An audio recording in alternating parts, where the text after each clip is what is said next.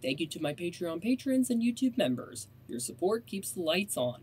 If you want to access extra perks like early video access, special emotes and badges, a lounge area in the Discord server, or the ability to choose the next project setting, check the links in the description below. Now, let's get on with the video.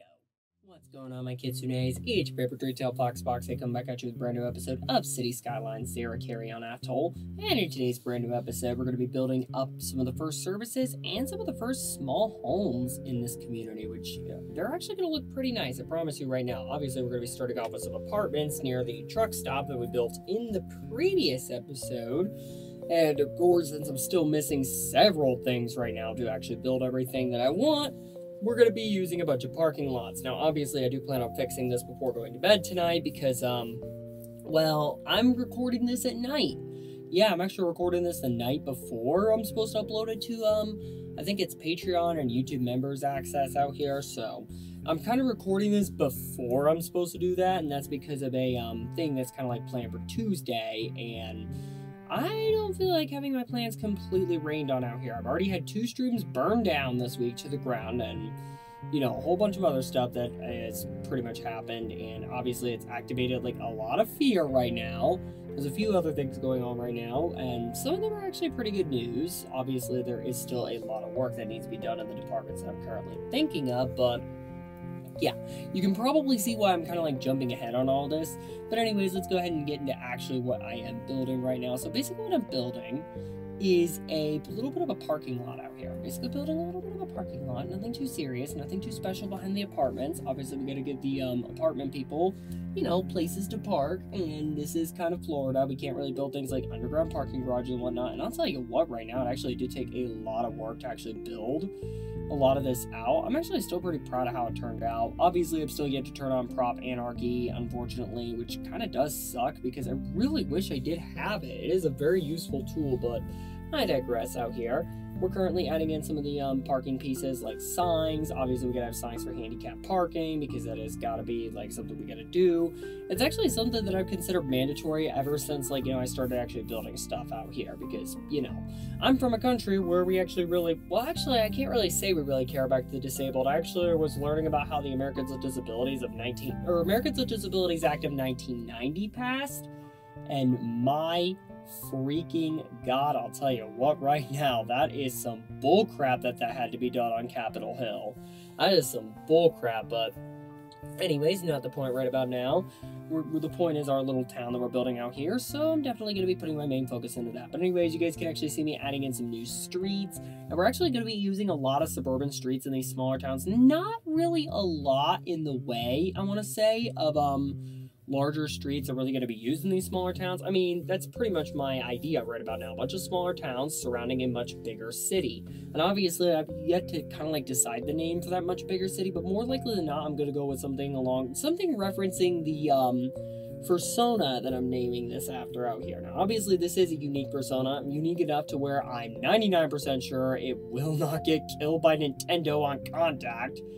But yeah, I kind of figured I would kind of like, you know, name it for a friend's persona out here. A very close friend of mine, obviously, so definitely something I did want to do, and something I kind of promised him, if I recall correctly, I would do for a hot minute too, so definitely going to finish that up, obviously.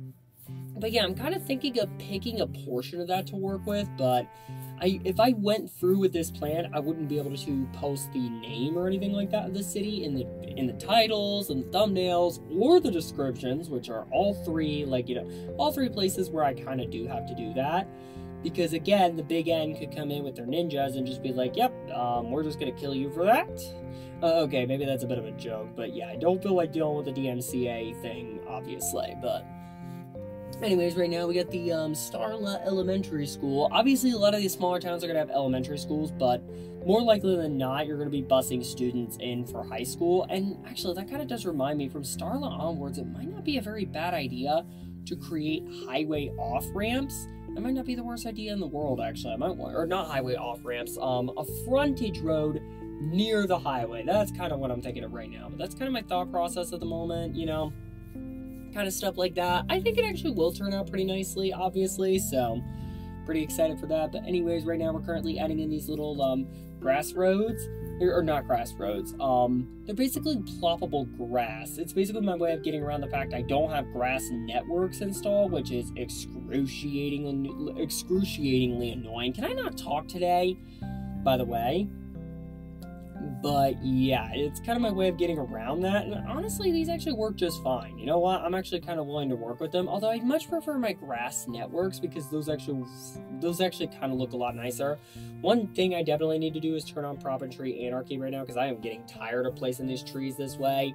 Hopefully I can have that fixed in time for the next episode, but I'm not really sure right now. And of course, since it's Florida, we gotta have the palm trees. In fact, actually, this atoll is supposed to be like, what, right off the coast of Miami? And I've yet to do a lot of the control city signage, but that's kind of what I want to sign I-995 West for. And yes, that actually is I-995. It's probably the only number in the odd digits range for Florida, like extensions, or not extensions, auxiliary highways of Interstate 95 that actually isn't taken. I'm pretty sure 595 is taken, 195, 395, and 795, but it's not like we could bring 995 back to I-95 itself, which pretty much eliminates 2, 4, 6, and 895 under the rules. And yes, I follow the freaking auxiliary highway rules, okay? And plus, I-995 kind of completes this set because in Maryland, I think they've got 195, 295, 395, 495, 595, 695, 795, 895. Oh, wait, 995 is actually missing. Baltimore, I guess, never really got around to that. Come on, man, you could have repurposed I-97 as I-995, especially when you consider that I-97 is in one state, which isn't too bad on its own. I mean, I-4 and I-2 are both in one U.S. state, along with I-30, I believe. Is it 30? I can't remember for the life of me. I do know 30 is a fairly minor highway for an interstate major, but I-97 is also 17 miles long, without exaggeration. Yeah. Definitely not the best here, but anyways, we're currently running over time for recording this, so I'm going to go ahead and start doing my sign-offs.